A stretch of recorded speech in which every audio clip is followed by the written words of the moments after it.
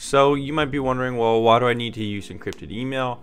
Well, there are several advantages to using encrypted email over a service like Yahoo, Hotmail, or even Gmail. So a couple of reasons why you should use encrypted email. Well, encrypted email often are provided by services like Tutanota, Postio, and so on, and most of these services don't really require a phone number to even sign up on an account. All of these services provide pretty much end-to-end encryption, which means that your emails are secure. There's also a lot more email privacy in that your messages aren't getting read or indexed for some kind of targeted advertisements and stuff like that. They're not being treated as data as they would with Gmail or something. Login is also secured with a lot of these accounts, including two-factor authentication options and stuff like that, although that can be included with some free email providers as well. But some of the cons with encrypted email and stuff like that is usually there's not as much free data involved. So with something like Gmail, you're going to get like 15 gigabytes for free, and you have to pay for more storage. But with encrypted email options, you're not going to get as much data for free. You're usually getting around 1 gigabyte or so for free. Some of these email providers I'm going to be listing are actually paid only, whereas most other Gmail, Yahoo, and stuff are pretty much free from the get-go. As well as losing some of the Google application convenience. A lot of these free kind of services like Gmail do have quite a bit of apps to use and stuff like that. But more and more of these encrypted emails are kind of building up their kind of repertoire of services to make them more competitive. You're going to find stuff like calendars and stuff like that, some documents and stuff even like that within some of these services. So it's good to see that. So Tutanota is probably going to be probably number one on my list. It's a pretty popular encrypted email option, very well recommended. There are some pros and cons which I'll mention in a bit, but it's probably one of the most popular options out there. It is run by a small team, but it's pretty feature diverse and it has one of the best deals out there if you want to expand your email. So it's going to be pretty much free with a 1 gigabyte storage limit. Monthly plans are going to pay a little bit more. Tutanota, which is like ProtonMail, actually some people compare it to ProtonMail, but Tutanota actually has more webmail features, including searching text for your email, which ProtonMail doesn't include. It also has a lower price tag for its paid plans than ProtonMail. So 21 gigabytes for Tutanota will be around $5 a month, whereas 20 gigabytes is around $17.50 a month in ProtonMail. So in this list, I'm not going to be listing ProtonMail as a real good option, just because Tutanota seems to be better in every respect, especially regarding pricing.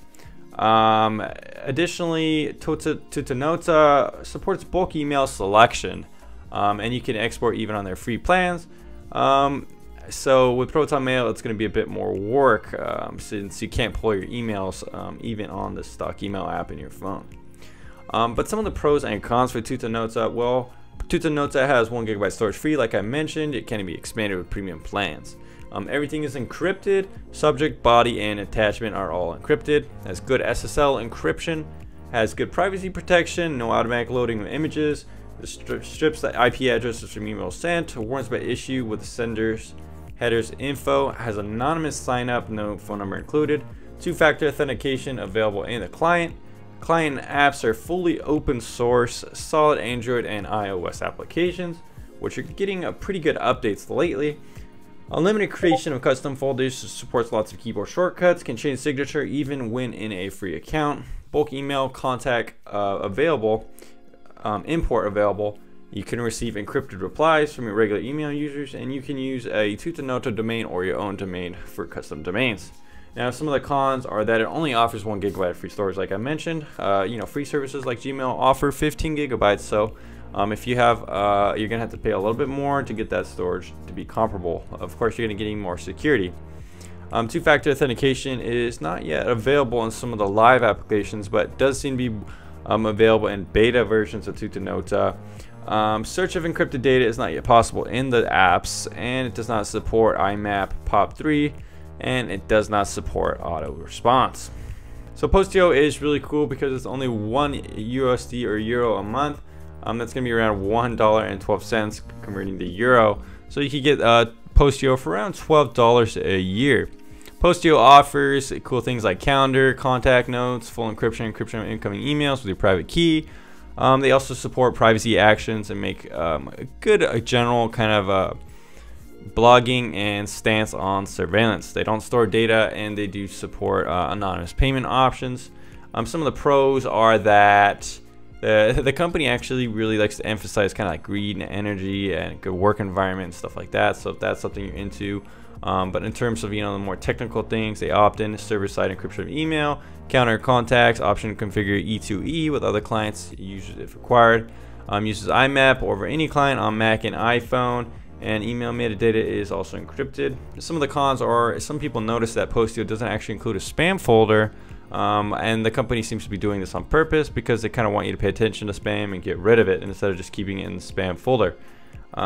You have to have, you can't use your own domain with Postio, whereas Tutanota you can have some kind of custom domain. TorGuard VPN is going to be third on my list, and this is the one I personally use, anonymous email.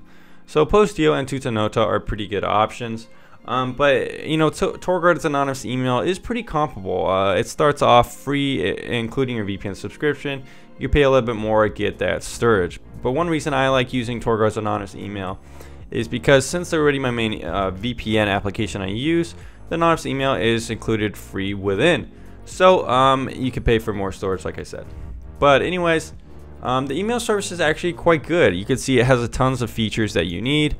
Secure encryption, man-in-the-middle attack protection, two-factor authorization. So unlike Tutanota, which only has that in beta, TorGuard's email already has that in place. It's no logs kept, so some of these services like Tutanota and stuff, they do actually keep some forms of logs and stuff. So if you really want, you know, the more secure option probably on this list, I would go with TorGuard VPN's anonymous email because they don't collect logs and their VPN offering is outstanding and it's already included within.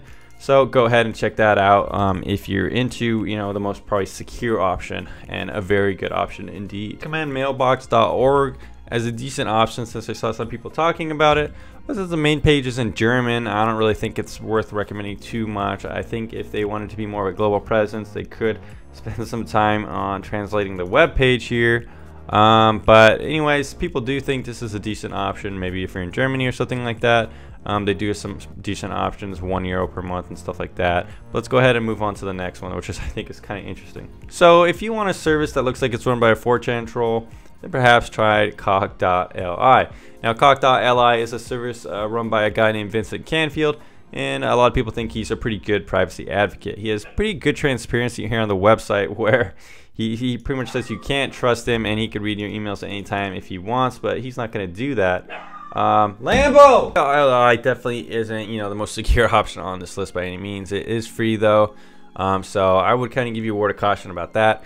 But I guess if you want, you know, like a free option that's kind of weird, this could be something interesting to check out. Alright guys, just a little bit of a roundup here. So Tutanota is a good option. It's free with 1 GB. Postio is going to be $1 a month for $12 a year. Not free, but also pretty good option there.